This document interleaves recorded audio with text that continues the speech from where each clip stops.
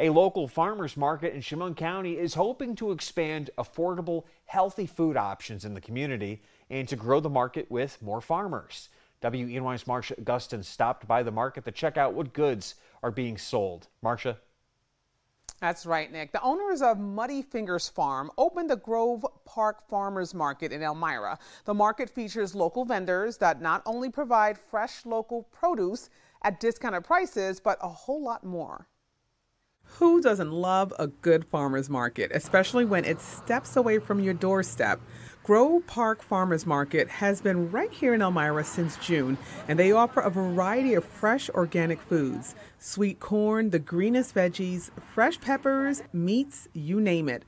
Liz Martin, co-chief farmer at Muddy Finger Farm, says it's her 20th year growing veggies.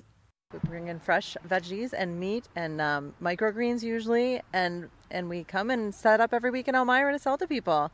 There weren't many people out shopping today. The rain tends to keep many folks away, Liz says, but not these farmers. They show up rain or shine. It's really important to the local farms for people to come out and buy food directly from the farmers. We get a bigger percentage. It keeps open land in our communities, and it keeps farmers important part of our economy going. So it's really great when you come out and shop at a local farmers market and support local farms.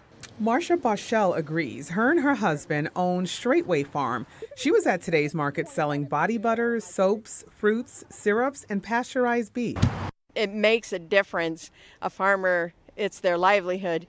And the other thing is, when we come here today, my husband picked all this stuff in the rain, and if nobody comes, we can't sell it if people don't come.